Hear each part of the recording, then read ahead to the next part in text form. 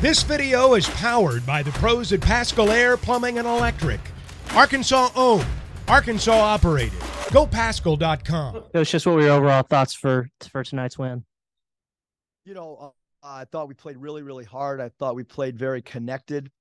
We wanted to get to the basket and points in the paint. 52 points in the paint is a large number. I thought we did a really good job rebounding the basketball tonight, and those were 2 points of emphasis coming into the game. Thought we did a good job not settling from the perimeter. Bench play was excellent. Jalen Graham's had great matchups tonight, and he certainly capitalized big time from an offensive standpoint. And then I thought Jalen did a really good job on the glass with 7 boards and 2 block shots. So overall, really, really good performance by a lot of guys across the board. So, you know, happy, especially, you know, we've talked a lot about how historically we've been so good in the second half.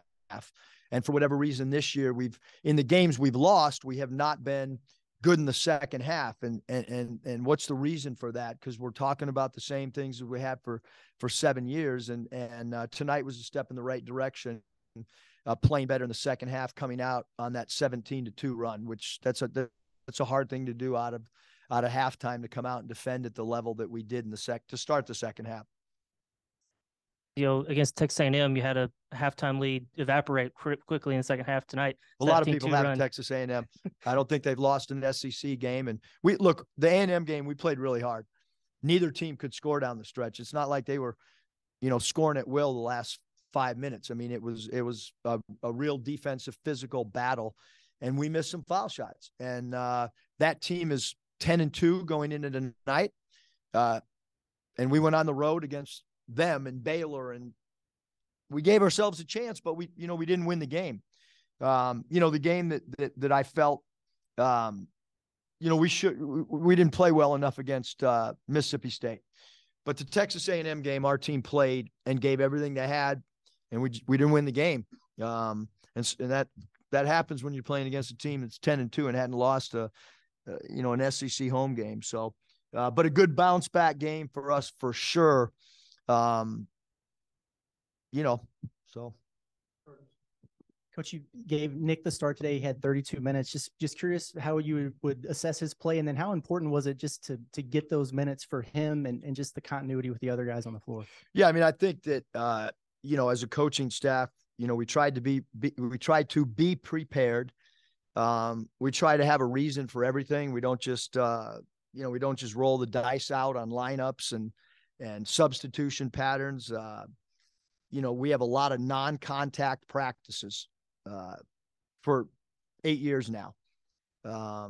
We have catapult numbers where the guys wear catapults, and you can distinguish their energy, the jumps they have, how many miles they go in practice, and that all those numbers go into effect on all this stuff, how we sub.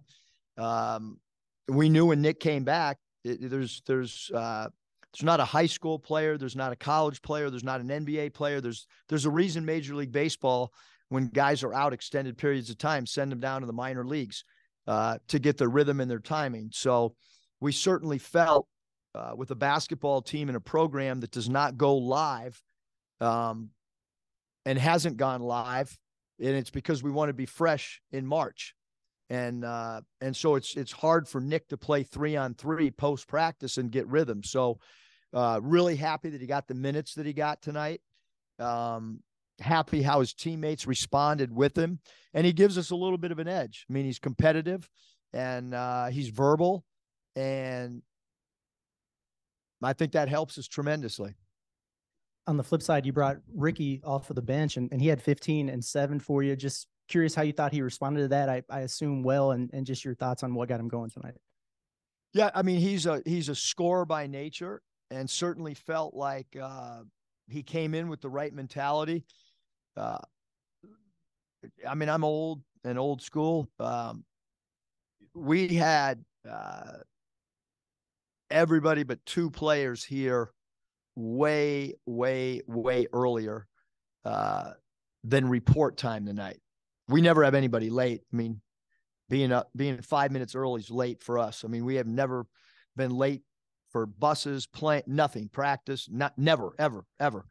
But sometimes guys come in, 5 minutes, 6 minutes before report time. We had a lot of guys here real early. And I can tell you that Nick and AB were here really early. I can tell you Ricky was here really early. And so we talked at the 70-minute mark or 80 minutes before tip-off that, Ricky's approach showing up that early, knowing he wasn't going to start, it didn't affect him at all. And that's what you want from a player. I mean, he knows the confidence that we have in him. He played 32 minutes and he deserved to. And, we need him to play well. How this lineup goes, I got to dive into Georgia and look at matchups and see if we're going to keep it like it is, or if we're going to change, or, all those things. I think with where we are right now, they're still to be determined how we go into, certain games. Looking at Makai's double-double along with the numbers that Graham put up and then your backcourt, is this the most balanced offense you've had in a game since maybe San Jose State? That was your one game where everybody was available, but it kind of seemed that way. And I wanted your thoughts. I think the flow offensively, Kevin, was really good. I thought the defensive connectivity was really, really, really good tonight. I mean, there wasn't a lot of clean looks for Florida. And, quite frankly, they made 4 out of 21 from 3, and 2 of them were on me. I made the decision that 13, we were not going to really guard out there because of lack of experience. And so in reality, our team, the guys in the locker room gave up 2 and I gave up 2. So I thought that the following the game plan, defensive rebounding, all those things really, really good. The 6 blocks, very important from a rim protection standpoint. We've been so good blocking shots all year, and that continued. And, getting 8 steals instead of 2 or 3. I mean, we need that activity from a defensive standpoint as well. Anything in particular impress you about Jalen in terms of having so much offense run through him? I thought he looked pretty patient on a majority of this post. I thought he was great. He's a really good passer too. So I think some teams at times can be a little bit reluctant to double team JG just because he's got a really good feel. And I thought he had great matchups for him to guard tonight. And then when, if he plays well defensively and blocks 2 shots and rebounds like he did tonight, certainly he's such a gifted offensive player. And we felt like maybe his foot speed would bother 33 a little bit and bother 13 a little bit. And wanted him to use his shot fakes against Fudge as well. So. Coach, you mentioned how hard it is to come out of halftime and put together something like a 17-2 run. Just what actually allowed you to do that hot start? Yeah, I just thought our defense was elite, to start the second half. And then we were able to get out and transition a little bit. And I thought that the easy baskets in transition certainly helped us tremendously. And then, defensively, we didn't give up one back door. And Florida's a heavy Princeton backdoor team. So, we spent, the prep time on no backdoors and no threes. I don't know if I've ever coached a team that we gave up none on a team that's a high volume backdoor team. And as I've mentioned, the guys in uniform only gave up 2 threes out of 19. So the 2 areas that were the biggest emphasis, they did a phenomenal job. Eric, I think you guys start off 2 for 9, and then after that you shot nearly 70%. What'd you think of the slow start, and then what got you guys going, to where you were shooting so well? Yeah, I don't want to think about the slow start because it was painful. We couldn't buy a basket. But I also think that, you've got to put it in perspective. I mean, Ricky Council's been one of our premier scorers. He's not in the starting lineup. So I think that, it was to be expected, the changing of the lineup tonight. maybe it was going to take that group a couple extra minutes to get in the flow and feel comfortable. And then after that, like I said, practically 70, not 50, but like almost 70%. Yeah, I thought pace of play, sharing the ball, not forcing shots. We ran a little bit more. We were able to run our man offense, and we were able to find the mismatches that we wanted. We probably ran 17 or 18 different sets tonight.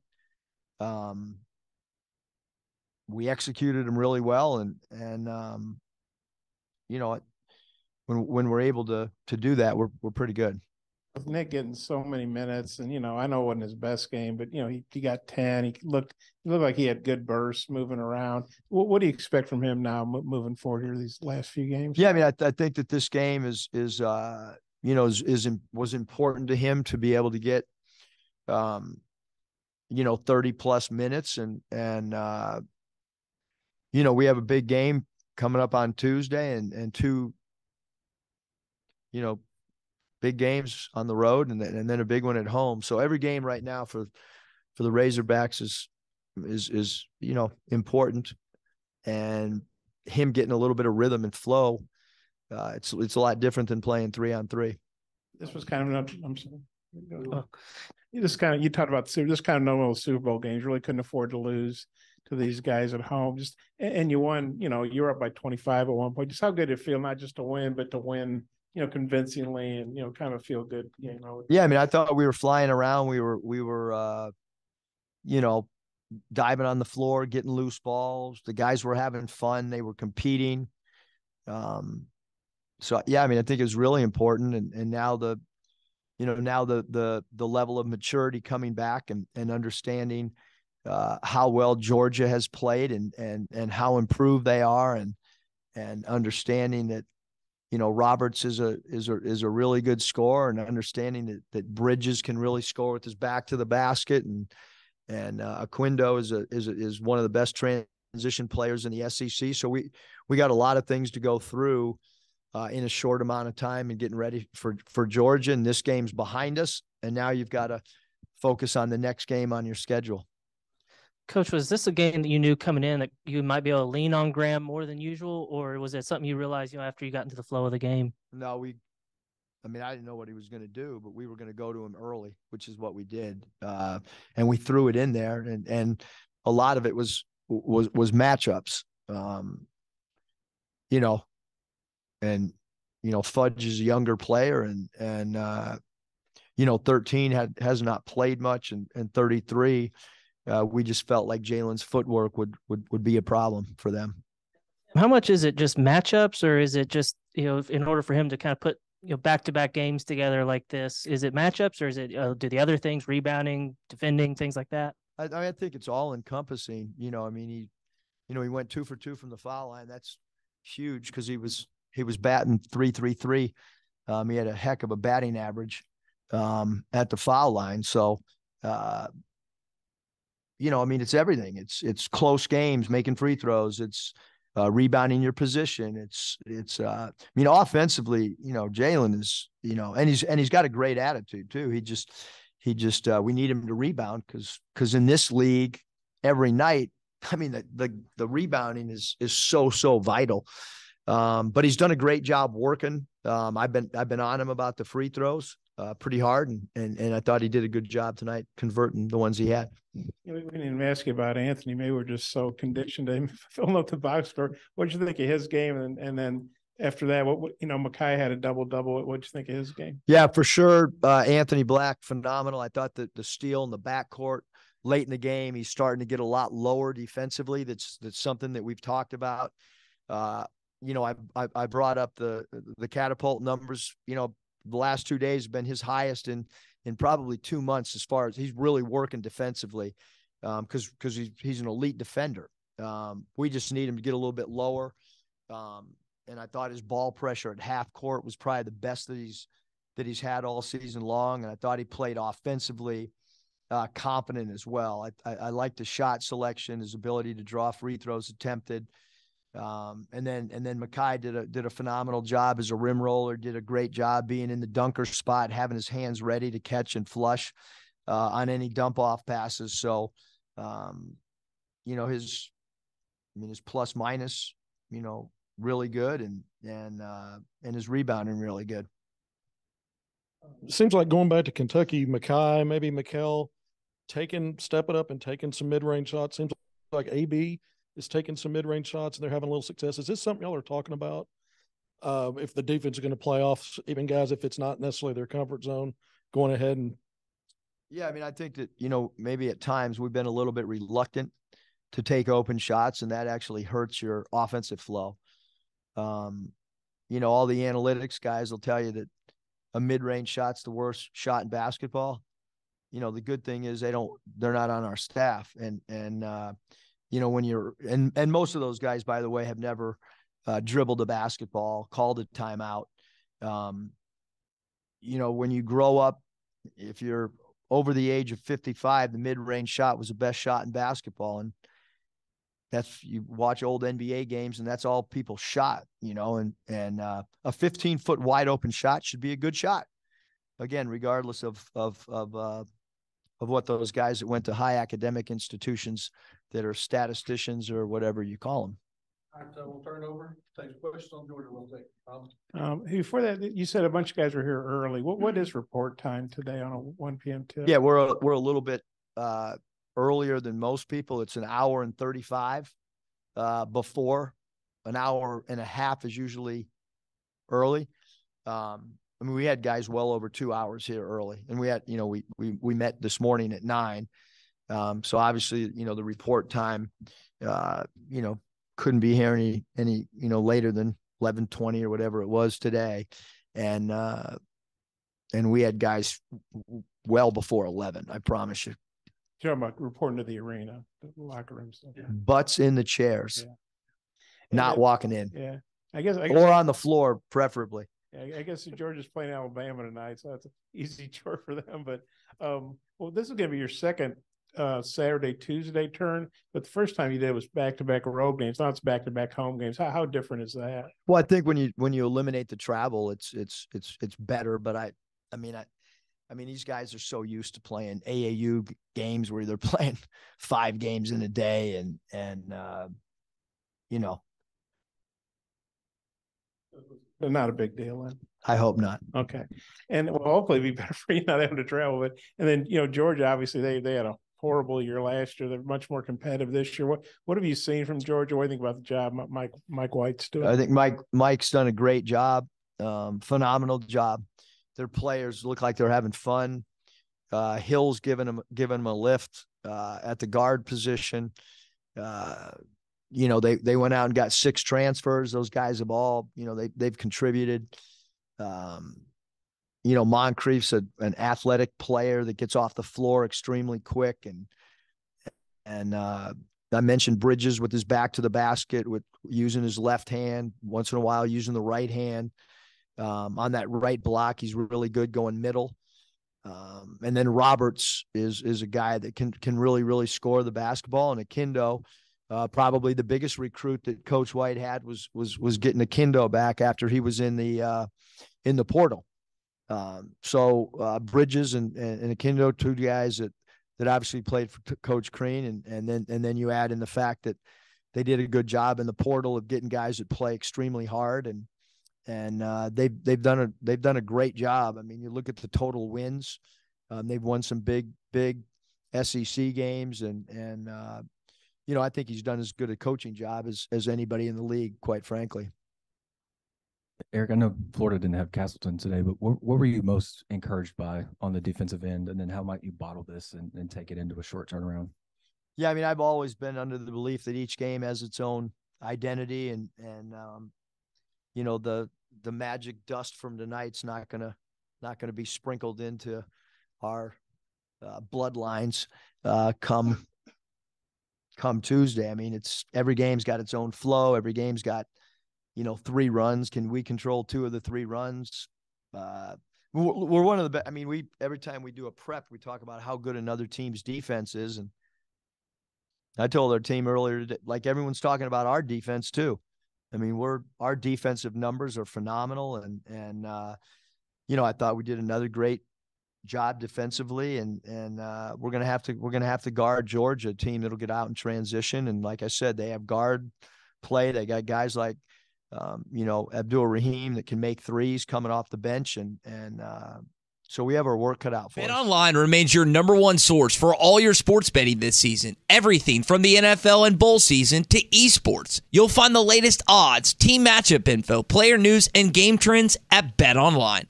BetOnline features live betting, free contests, and live scores for almost any sport or game imaginable. We're the fastest and easiest way to bet on all your favorite leagues and events. Head to betonline.ag to join and receive a 50% welcome bonus on your first deposit. Make sure to use the promo code BELIEVE to receive your rewards. That's BLEAV. BetOnline, where the game starts.